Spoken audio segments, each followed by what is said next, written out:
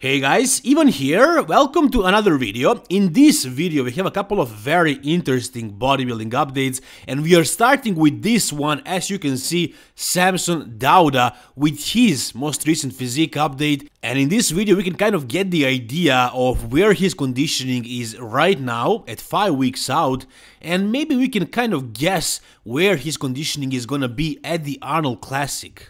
I could be wrong, but I feel like his conditioning right now at 5 weeks out of Arnold Classic is not that much different than it was at the Mr. Olympia, at the show.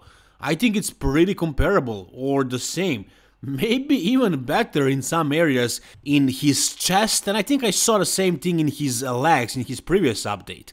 But as you can see right here, his chest is pretty separated, pretty dry and pretty hard.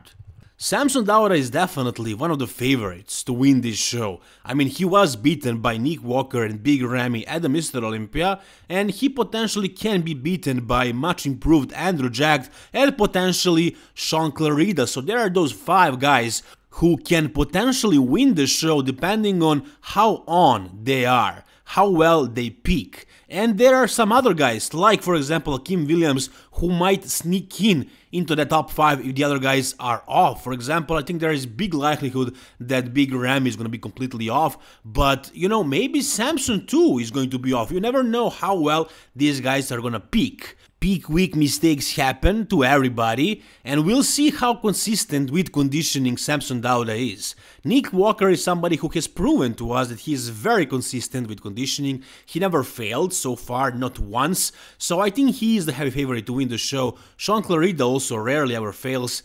And Samson Dauda is somebody who is not really known for conditioning. Like, he probably brought the best conditioning this year at the Mr. Olympia that we ever saw so far, but he was not one of the most conditioned guys, not by any stretch. However, he was arguably the guy with the best shape. And shape might be something that is rewarded, that is appreciated more at the Arnold Classic, mainly because of Arnold Schwarzenegger. And I think shape is something that is being more rewarded these days everywhere. So maybe this year is going to be that year where the judges actually start rewarding the shape, and if Samson improves his conditioning a little bit, as you can see, his glutes could have definitely been sharper, and also his back, and I mean his entire physique could have been a little bit more conditioned. So if his conditioning is a little bit better, a little bit tighter, and he brings his very good shape that he is known for, he actually has a really good chance of winning that show. And once again, in this new, most recent video, you can see that his conditioning at 5 weeks out is really good. If he keeps getting sharper, and if he maintains that fullness, that roundness that he is known for, that shape, the silhouette, with a little bit better conditioning, again, he can easily win the show. So in my opinion, he is the guy to challenge Nick Walker, potentially beat him and win the Arnold Classic 2023. What about this guy though, Larry Wheels? Now Larry Wheels has started focusing on his physique, as he says. This year he wants to focus on his physique, but you guys know that he has been off of the gear for like, I don't know, a year now maybe, and he obviously lost a lot of muscle mass. I mean, of course, it's impossible to maintain all that muscle that he used to have, all that fullness and all that strength, of course, without blasting it like he used to. But his health is not really good, so he decided to go off for a while, and this is what he looks like right now. He's obviously much downsized, way smaller, and I'm sure he cannot lift nearly the same poundage that he used to be able to lift, but so he decided to focus on his physique as much as possible. And as you can see here, he's doing this classic pose. So if he wanted to compete in bodybuilding, in any division, obviously he's doing a classic pose, so he's entertaining that thought of him potentially competing in classic. Back when he was on gear, he was unable to make the weight in classic, but now that he is smaller, he potentially could make the weight. Now, can he be competitive in any bodybuilding division? Of course, in open bodybuilding he would have to be much bigger, so definitely a no. And as far as classic physique, Maybe he can make the weight cap, but he definitely doesn't have those classic lines, that pretty shape. I think he could have had it if he didn't do powerlifting and strongman and arm wrestling and whatever he was doing so long. If he always focused on bodybuilding, then maybe, but he tore so many muscles. This bicep, for example, it's separated like this because he tore it doing strongman training, lifting a stone. If he was doing bodybuilding training since he started, then he would probably be a decent classic competitor, but now, you know, switching from powerlifting to classic bodybuilding, it's not gonna happen, it's not gonna look well. I don't know if he actually has aspirations to compete in classic, because he did compete in bodybuilding a long time ago, so I don't know, maybe he's gonna try it, but again, does he have the potential to be a good pro in classic? I think absolutely not. Alright, now this is, however, very, very interesting. Seth Feroce posted this video of himself posing, and he says in the caption, "I think it's time to call Hani Rambod." As you can see, Chris Bumstead, who is also a client of Hani Rambod, commented, and Hani himself commented saying, "Time to get band back together." So, is this real? Is Seth Feroce really gonna compete in 2023? I mean, he did say he's gonna call his coach, and does he look like he can still be competitive in bodybuilding? I think so, absolutely, yes. I was watching his updates lately, he has been posting a lot, and I didn't want to make videos about it because I thought he was retired for sure, but I was thinking, why is he looking this impressive in his retirement? I don't think any bodybuilders are looking this good. Like, he is doing proper bodybuilding posing, like he's doing all the poses, his conditioning is awesome, he's still freaking massive, he looks like he's improving even.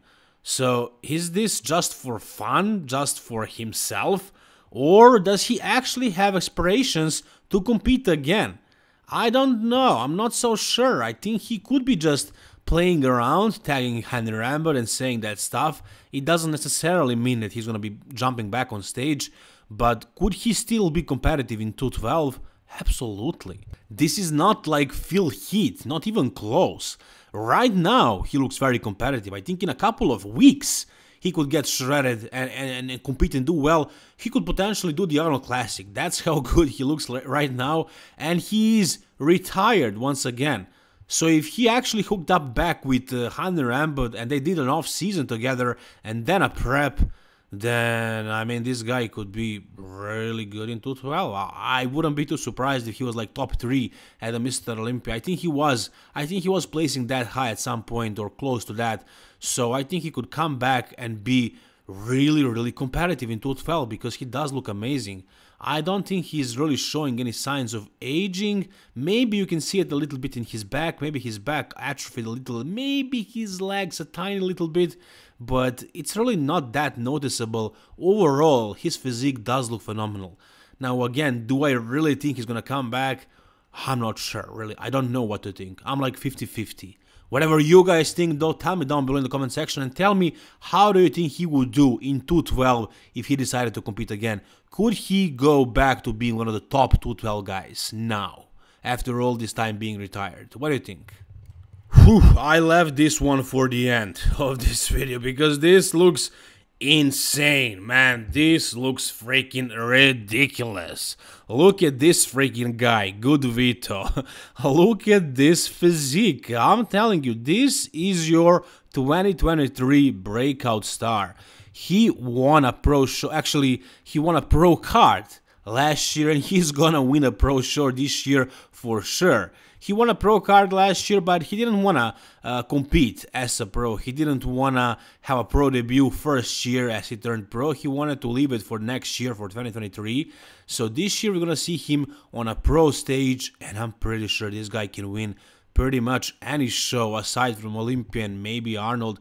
But I wouldn't be so sure about that either because, God, he looks phenomenal. I can easily imagine this guy standing next to Hari Japan and Derek Lunsford and being in that top 3 because of this ridiculous shape, small, tiny waist, and those freaking like humongous arms and legs. And look at the pop on those lats, and also he has a pretty good back as well.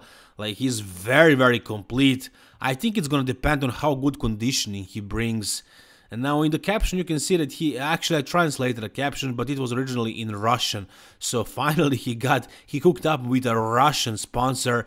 He was sponsored by a Brazilian sponsor, and he was writing his captions in Portuguese for a while, which was weird. You know, a Russian kid that doesn't speak English, that probably doesn't speak Portuguese, writing captions in Portuguese because he's sponsored by a Brazilian sponsor. It didn't really make a lot of sense. I didn't like it. Now he's obviously working with a sponsor from Russia, and he says right here straight from Russia, so that makes sense. That's definitely a better idea for him. But aside from that, his physique right now looks so insane, man. This is so ridiculous. I have no idea which show he's gonna do, but I mean, if he has a right coach, if he brings good conditioning, if he peaks well, and if he keeps progressing the way he was progressing so far, which I'm sure he will do, I'm telling you right now, remember my words, this guy is going to be top 3 at the Mr. Olympia. I think he has that kind of potential, you know, physique-wise, genetics-wise. I think he has probably more potential than Nick Walker. Not to mention like these new guys that are coming right now, like Krijo, for example, and guys like that. I think good Vito is comparable to Hadi Choopan and to Derek Lunsford, and I think he can beat guys like Nick Walker because he looks just as massive, and if he brings that conditioning that Nick is bringing, and he's in this freaking... I mean, if he has this freaking shape, this silhouette, this tiny waist, crazy popping lats, big arms, big forearms, humongous legs, a crazy quad sweep, lateralis. Look at that quad sweep. I mean, his legs are so sweepy. Nick doesn't have this. He does not have this silhouette, this shape. So I think it's only the matter of time when this guy is gonna be top 3 at the Mr. Olympia, potentially even win the Mr. Olympia. I think this guy has like an insane amount of potential. Like, this is one of the most impressive physiques with the most potential in the world. I think he has the most potential in the world right now from all the bodybuilders that I know. That's my opinion. Whatever you guys think, tell me down below. If you disagree, you can tell me down below. If you agree, however, you can also tell me that. Like this video if you enjoyed it, and if you want to see more bodybuilding content like this, subscribe to my channel, guys. Thank you so much for watching. All the best and bye-bye.